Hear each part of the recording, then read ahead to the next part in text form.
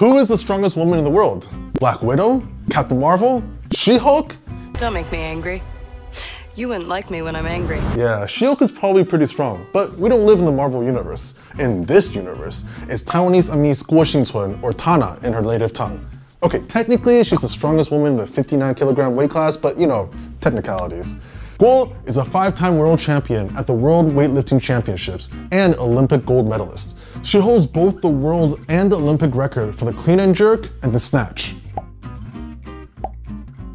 At the 2020 Tokyo Olympics, despite already being in line to win gold, during her third try, she attempted to break her own Olympic record for the clean and jerk with 141 kilograms. She did not succeed, but she showed us that you should always strive to be the better you.